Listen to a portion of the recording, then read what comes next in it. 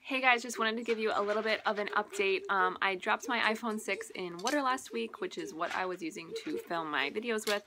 So I've been looking for a new camera. I'm on the hunt for a Canon, either 4 or 5 Ti. My last video was actually filmed on my husband's phone, and he doesn't have a lot of space. So there might be a little bit of lapse in video. So I just wanted to let you guys know that, so you knew why that I wasn't posting. So just stay patient with me in the meantime, and thanks for watching my channel. Please subscribe if you're not subscribed, and I will see you guys soon. Bye.